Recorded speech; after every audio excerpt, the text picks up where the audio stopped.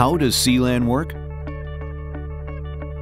Let's say that you have a security team with golf carts. How do you track them? Well, first you plant an RFID tag, which is a chip the size of your thumbnail onto each card.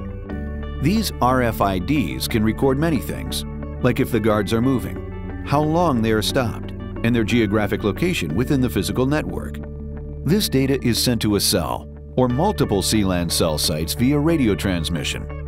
This allows the intelligent C-LAN network to locate the RFID tag and respond or transport its monitoring information to the appropriate monitoring point. Aerial mapping systems can display location and track movement within the range of the network cell sites.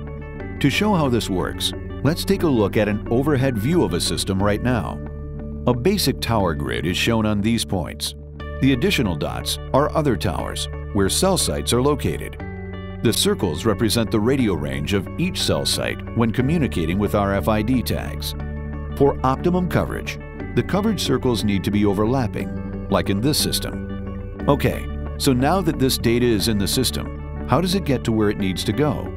The cell site, located within a Solarbeam tower or in a standalone solar-powered configuration that use very little energy, can be located just about anywhere to provide RFID coverage. Once the cell site has received the information from the RFID tag, it is transported to the master control point in the network. The master further directs the data to the appropriate system within the internet, C-LAN-based server, cloud-based application, mobile device, or other monitoring point.